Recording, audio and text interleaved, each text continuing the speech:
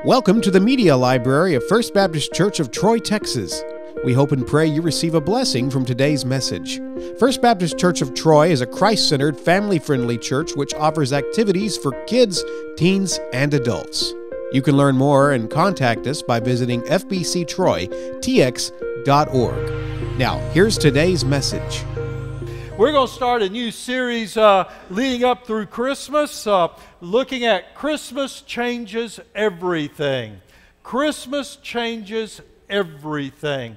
And I've got to give Gail did a beautiful job here on our decorations, and I've got to give a shout out to Carrie, our ministry assistant, who put together all of this. I don't know how she did it, but she took a lot of different things and she puts it all together for our slides. And so when you see her, tell her thank you for doing that. And so if you will, go ahead and turn to Galatians chapter 4. We're going to be looking at verses 4 through 7. And you may say, well, wait a minute, this isn't a Christmas passage. Yes, it is. This is a Christmas passage. So Galatians chapter 4, verses 4 through 7. Galatians 4, 4 through 7. Verses 4 through 7 of Galatians chapter 4. If I find it here, my bifocals just shifted on me. There we go. When the time came to completion, God sent His Son, born of a woman, born under the law, to redeem those under the law so that we might receive adoption as sons. And because you are sons, God has sent the Spirit of His Son into our hearts, crying, Abba, Father. So you are no longer a slave, but a son. And if a son, then an heir through God. Christmas changes everything. You know what, folks? And those of you that have kids, you know this. The birth of a baby changes everything, right? I read about this young couple who had just had a child, newborn child. Child only been home a couple of days. And it's about 3 a.m. And the mother just takes and shakes her husband awake and says, hey, I need you to go check the baby real quick. And the husband, he sets up startled, and he sets up ready to go, and he stops. And he listens. He says, but I don't hear anything. And the mama said, I know, it's your turn to see why not. You'll get it later. Having a baby changes everything. It changes a lot of things. It changes your sleeping habits. All of a sudden, you're awake at night and want to sleep at the job during the day, right? Your life gets noisier, right? Grocery shopping's different because you discover how many different kinds of formula and foods are actually out there. And then, oh my, let's not talk childproofing your home, right? Childproofing your home, you find that it also almost makes it adult-proof when you try to get in the cabinet, right? You try to get that, you can't get in those things. Babies change everything. It brings big changes in your life. Christmas is a celebration of the birth of a baby who changed everything. He changed everything. He not only made a big difference in his own home, but he also made a big difference in the world. Look around. Look at everybody here. You're all here because of that. You're all here. The reason you're here and not out there is because a baby being born on Christmas. His birth is meant to change everything for you. Not only does his birth change things for the world, but his birth is to change everything for us also. And so this morning, I want to talk about how the birth of Jesus Christ changes life. How it can change life. And I want us to look at 3 changes that Christmas brings. The first change is this. The birth of Jesus changed history. It changed history. Paul says here in verse 4, when the time came to completion, some of your versions say in the fullness of time, The world we live in, think about this, the world we live in is shaped by the past, right? You and I live in America because of an explorer named Christopher Columbus who discovered the New World and opened the door for European settlers to make their home here. That's why we live here. We don't speak French or Spanish because the British who spoke English colonized most of North America. You live in a democracy because we have forefathers who fought and died, and soldiers since then who have fought and died to preserve our freedom. The world today is shaped by the events of the past. But no event has changed the world as much as the birth of Jesus Christ. That little baby born in Bethlehem. I mean, think about the changes that his birth has produced. Probably the most obvious change you'll see is, I don't know if any of y'all ever write checks anymore. Out of curiosity's sake, I just want to know, how many of y'all still write checks? Okay. Yeah, our non-check writers have it now. Everybody pays online and that. But if you ever write a check, or if you ever, like me, I go to H-E-B and I pull the milk out and I look at the expiration date. I always want to make sure on that. I'm going, okay, this is 2023. Yep, I've still got it. This milk's still good. We got it here. If you look at it, we want to know what year it is, right? We want to know what year it is. Well, where does that number for the year come from? It comes from the birth of Jesus. We use BC, which stands for before Christ, and we use the word AD, or we use AD, which is Anno Domini, which means in the year of our Lord. That divides, that's our outline of history. We know anything BC was back here, anything AD, we're living in it right now. Now, they're actually trying to change that. You know, they're trying to take Jesus out of this, and they're now calling it BCE, which means before Common Era, or ACE, which means after Common Era. But even though they say that, they're still using the birth of Jesus to be the change point, and so they're acknowledging Jesus whether they're saying it or not. He's the change point in history. One thing that nobody can deny is this. In all of human history, it's divided by Jesus' entrance into the world. How would the world have been different if he had not been born at the right time, in the fullness of time? Think about this. Just remove every reference of Christ and his influence from the world's greatest literature, and the libraries wouldn't have as many books. Take away his influence from every great painting of him or that was inspired by him, and you have much less art to appreciate.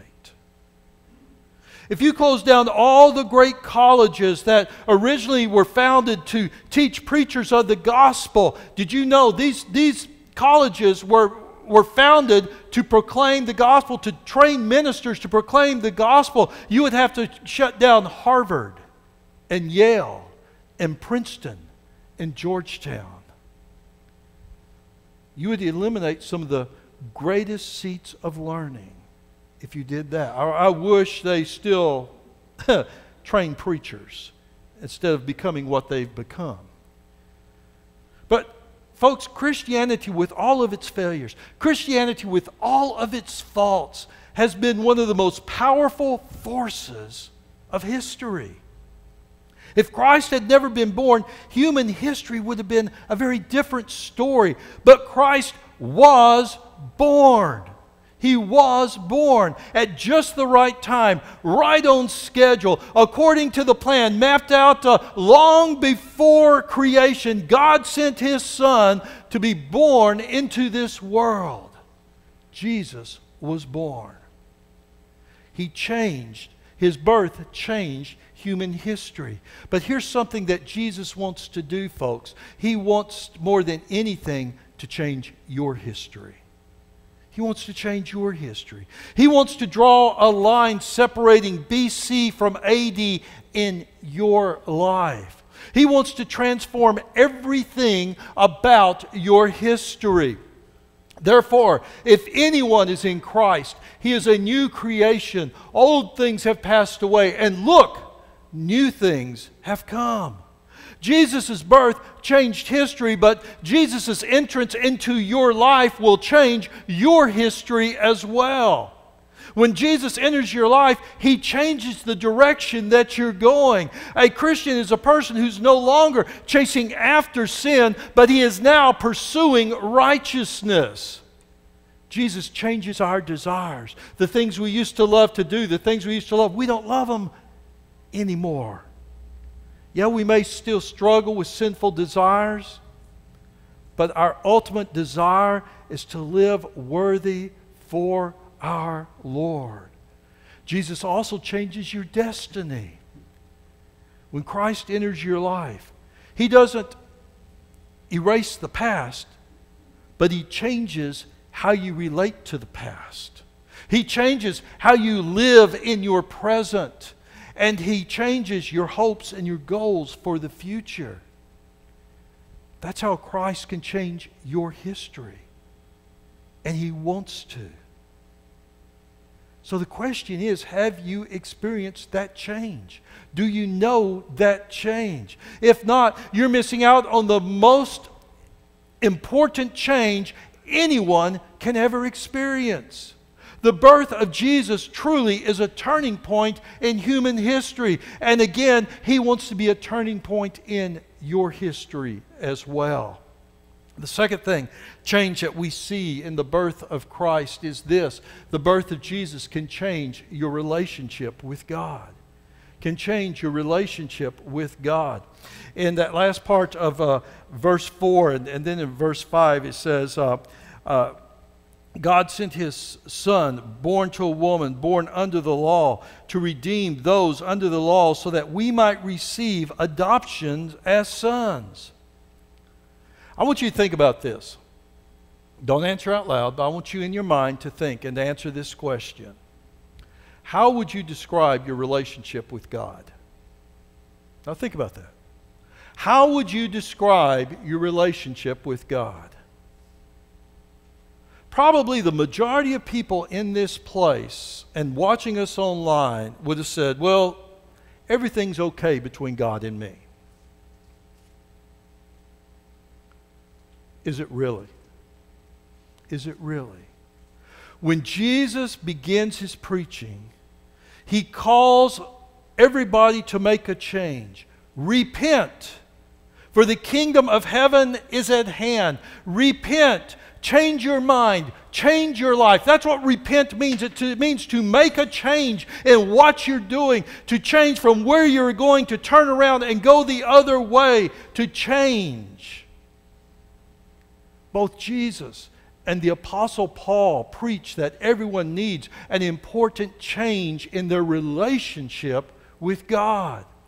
Paul uses two words, in fact, to explain the change that Jesus was born to bring. The first word that we find in our verses that we just read is the word redemption. That word redemption basically involves two ideas: to purchase and to liberate. To purchase and to liberate. And Paul's idea of redemption comes from the slave market that he was familiar with there in the ancient world. And people back then became slaves in those days for a variety of reasons, but there was basically only two ways a slave could find their freedom. Either their master freed them or someone else would redeem them. In other words, they would pay the price for him to be set free. Whatever he would go to that slave's master and say, I want this slave, I want you to set this slave free. No, I'm not going to say him slave. Well, what's it worth to you for me to buy him, to set him free? Well, I'll tell you what, I'll sell him to you for XYZ. And okay, here it is, XYZ. And he paid for that slave's freedom to now know freedom. Now, you might be saying here, well, I'm really not a slave.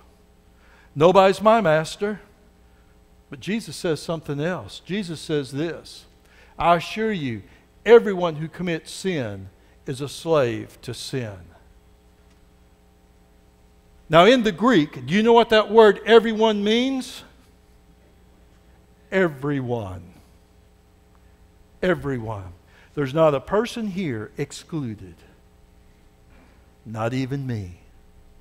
Everyone. I mean, have you ever committed a sin? Don't raise your hand. Have you ever done wrong knowing that you were doing wrong? Yeah, a lot of times we do wrong not knowing, but how many times do we do wrong knowing we're doing wrong, right? Jesus says you're a slave. You're a slave to sin. And you're a slave then to sin's destiny. For the wages of sin is what?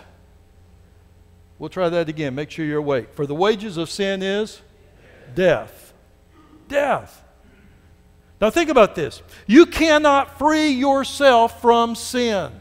Just like that slave of back then could not free himself from his master. You cannot free yourself from sin. Why? Because you can't free yourself from your guilt. You are guilty of sin. You can deny it, you can try to forget it, but it will not go away.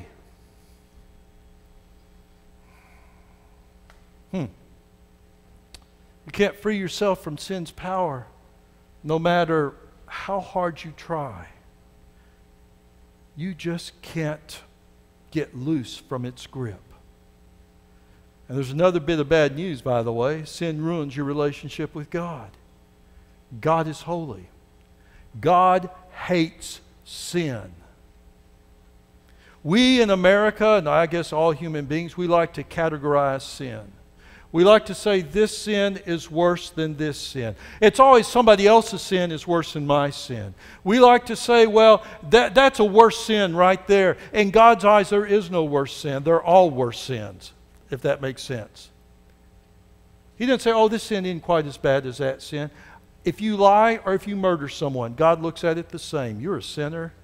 That's it, period. Now, we in our culture, we go, well, no, you don't send a man to the electric chair for lying, but you might send a man to the electric chair for murder. God says this, you go to hell whether you lie or murder. In God's eyes, it's the same. God hates sin. And as long as you are a slave to sin, your relationship with God is ruined. But the good news is this. It's the baby born in Bethlehem. That baby can redeem you from sin. Remember I said one of the ways that a slave was freed back then was somebody would go and pay the price of what it took to buy that slave, to redeem that slave, to set that slave free. That's what Jesus did for us. He was born under the law. What that means is he is subject to God's demand for perfect obedience. We are born under the law, and being born under the law means that we're supposed to keep every one of the 10 Commandments perfectly, that we're supposed to keep every law in this book perfectly. None of us have done that. We're born under the law. We are sinners. We've broken a law somewhere down the line. Even if it was just one, you broke it. And it's a condemnation to a place called hell.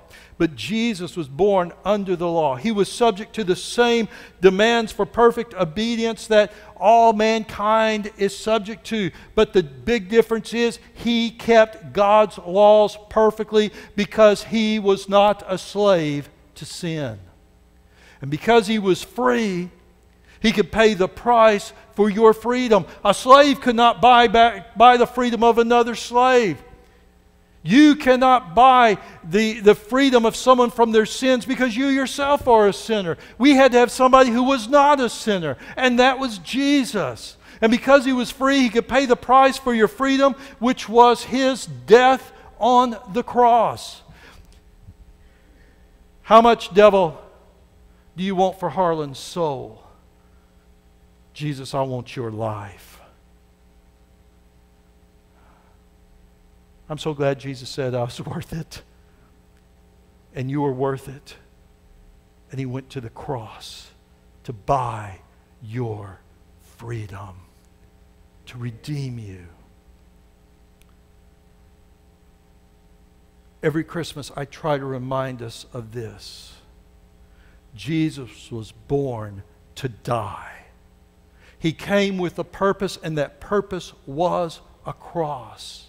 He was born to die, to redeem you from sin, to offer you a not guilty verdict before a holy God, and to set you free from guilt, to set you free from defeat, to set you free from eternal damnation. Jesus puts it this way. Therefore, if the Son sets you free, you really will be what? Free. But Jesus was not born just to set you free from slavery, from slavery to sin. Jesus was also born to change our relationship with God. Now think about this. That's the second word that Paul uses to explain the change that Jesus brings to our lives. He uses the second word is adoption.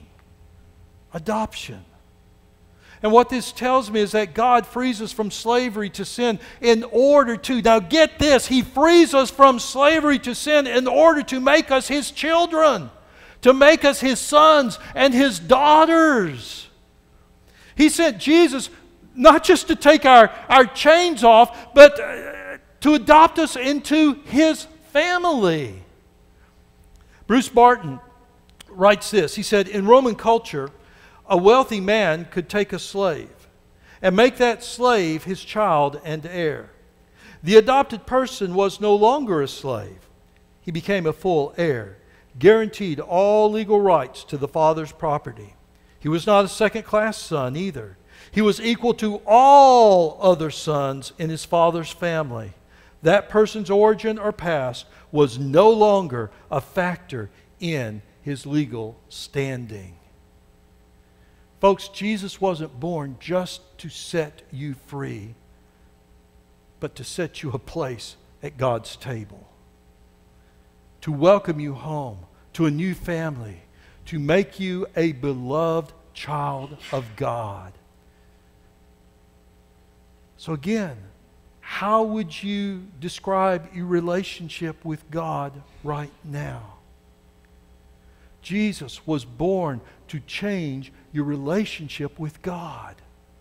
Jesus came to this earth to do this for you in your relationship with your Heavenly Father. Before, you had no relationship, but if you accept Jesus Christ as your Lord and Savior, you now have a relationship. And you know, folks, it's one thing to know this in your mind, but it's another thing to make sure of it in your heart. And that's why Paul adds one more area where the birth of Jesus can make a difference in your life. And that's this. It can change your experience with God. The birth of Jesus can change your experience with God. Joan of Arc was a deeply religious French peasant girl who victoriously led the armies of France against the armies of England during the 100-Year War. And she claimed that she was guided by the voice of God. And when she was captured by the English, one of the soldiers mocked her by saying this. She says she hears God's voice. Why don't I hear His voice? It is said that Joan replied to him, but don't you wish you did? Right? Now, I don't know about you, but I want to connect personally with God. I want to connect personally with Him. I want to experience God in a real way, not just in my mind. I just don't want to know about Him. I want to know Him. I want to know Him in my heart. That, Paul says, is one of the reasons that Jesus was born into this world. He gives you the assurance in your heart that you are a child of God. You don't have to just know about Him. You can experience Him and know Him. Christ came to enable us to experience God, to experience God's love, security, that love and security that is known between a father and a child. And Paul warns us then there in verse 7. What's he say here? He says, so you are no longer a slave, but a son. and if a son, then an heir through God. What Paul is doing here, he's warning in verse 7, don't keep living like a slave. If you've accepted Jesus Christ as your Lord and Savior, quit living like a slave. Start living as who you really are. You are a child of God. You're a son or a daughter of God. You are no longer a slave.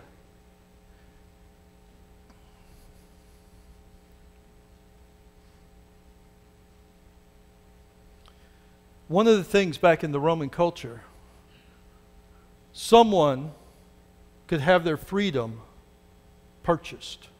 A slave could have their freedom purchased. That slave also had a choice. That slave had two choices: to accept the freedom that was purchased, or to say, I reject the freedom that was purchased. I desire to remain a slave under this master. And if that slave chose that, they would take an awl and make a humongous hole in that slave's ear to designate that he forever and ever would be a slave. He refused the freedom and chose to remain a slave. Paul says, get that picture in mind, he says, don't live like a slave anymore. Accept the freedom. Grab hold of the freedom that you have been given through Christ. Live like the child of God you are. Because if you've accepted Jesus as your Savior, that's who you are. Yes, Jesus came to this earth to make that kind of relationship with God possible. A relationship that was not possible before is now possible through Him. That's the change the birth of Jesus has. He came to make. That's a change He came to make. I'll get this right. I'm too excited about this. He came to make that change in your heart. But so many times we don't live it. It's like we're still slave. Don't choose that anymore. Jesus came to bring a change from the experience of being a slave to sin, to being a child of God's. Don't let Satan mess with you, folks. Satan will make you think, oh, you're not worthy. Look at your past. Look at your past. Yes, we have a past of sin. All of us do. But here's the great thing. That past of sin, because of Jesus Christ, when we accept Him as our Lord and Savior, is forgiven. We've been redeemed from it. It is held against us no more. God has marked pardoned all over that thing. When God looks at you, He doesn't see you and your sins. He sees His Son and the blood of His Son that covers you. You have been freed. And you have been made a child of His. And one day, and each day is one day sooner, one day we're going to be living in the house of God. And when He looks at you, He's not going to say, well, Mel, how's it going? He's going to be saying, hey, my son, how's it going? Hey, my daughter, how's it going? Think about this. We are equal heirs to the Son. Think about that. That'll blow your mind. What the Son owns, we will have heirship to. That's just phenomenal. But that's how much God loves you. And that's what the change that Jesus does, what Jesus brought into this world, the change of Christmas. I don't know how many of y'all have ever read the short story, The Luck of Roaring Camp. I had to read it back in high school. They had a few stone tablets still left back then. But it's a great little story, I think written in the late 1800s, if I remember correctly, somewhere in there. And I had to look it up because I remember just very little about it, but I remembered some stuff on it that goes so well and illustrates today's message.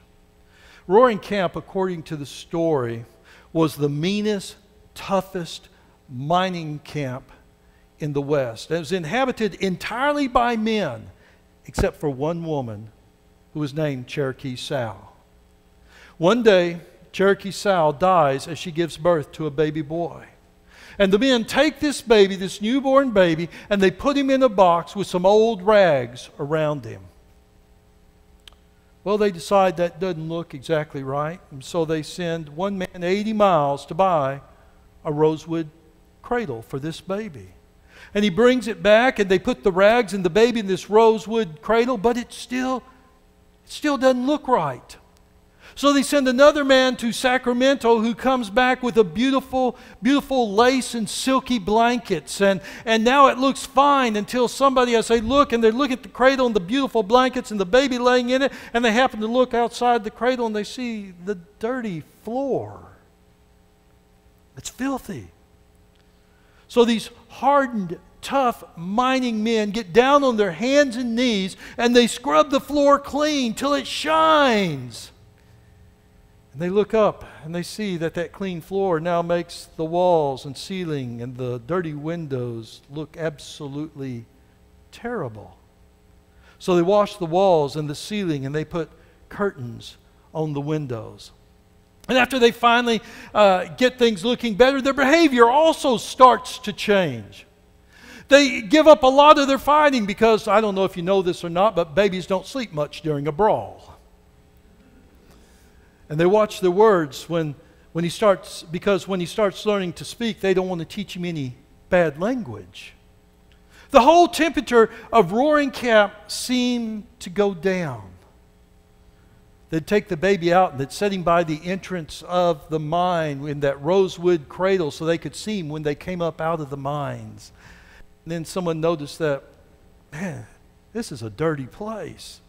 And so they plant flowers and a nice garden right there at the entrance of the mine, and it looks beautiful.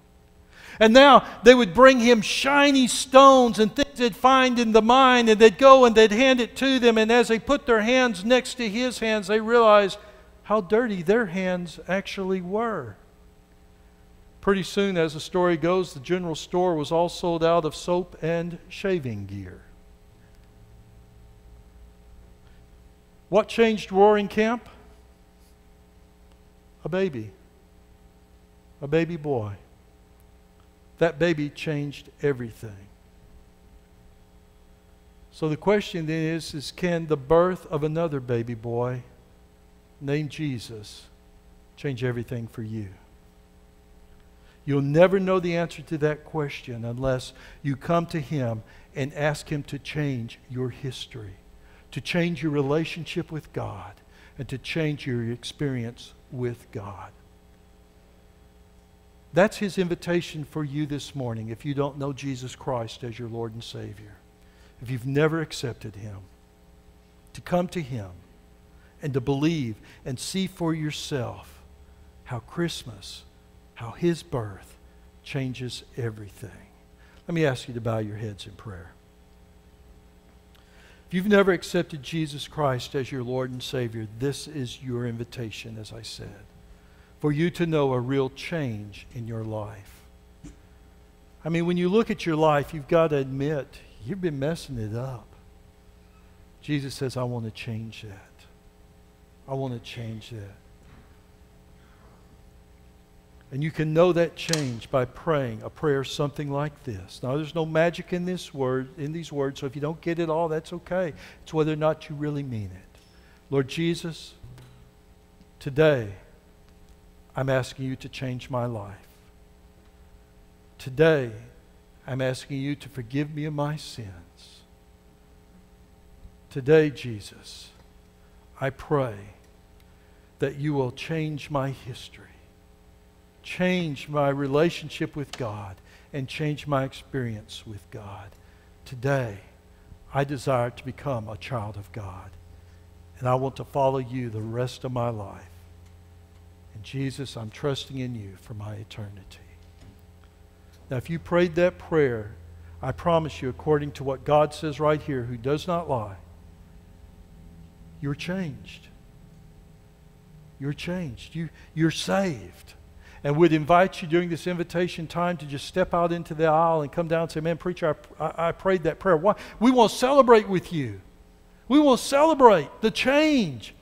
But also this, Scripture also says that if you will not acknowledge God before man, that Jesus will be ashamed of you before the Father. There's no such thing as a secret Christian. You either live for Him or you don't. So today, let that stand. Let you coming forward be that statement of, yes, I'm living for Jesus. We invite you to come. Maybe you're here today and you're a believer, but you sure haven't been living the life of one. It's like you're going back to the old master again. You're being enslaved to sin again. Remember who you are. You're a child of God. Start living that way. Maybe you might need to come to this altar and just recommit your life to the Father. Just recommit your life to Him and get things back right again. You may be here today and God's put on your heart that this is a place that He would have you come and join and be a part of this church as we do the best we can to share the gospel of Jesus Christ and to celebrate the change that Christmas brings. Whatever God has laid on your heart today, would you do it for Him? Do it for Him, for His glory, and know the change He wants to bring in your life. Father God, thank you, Lord, for these words from Paul. Father, thank you for the change that Christmas brings. Lord, if there's anyone here today, Father, that does not know Jesus as their Savior, may they desire that change that only He can bring. May they say yes to Him. And Father, we'll give you all the glory. And Father, for other decisions on our hearts, whether as believers we're not living the way we should, Father, may we recommit ourselves to you for that change of getting things back right again with you. Lord, whatever you've asked us to do, Lord, Holy Spirit, I pray, just speak to us. And may we say yes for your glory. For it's in Christ's name I pray. Amen. From the media team at First Baptist Church of Troy, Texas, we want to say thank you for joining us today. If you have additional questions or want to know how you can experience the love of Christ in your life and family, visit us online at fbctroytx.org and send us a message. Thank you and have a wonderful week.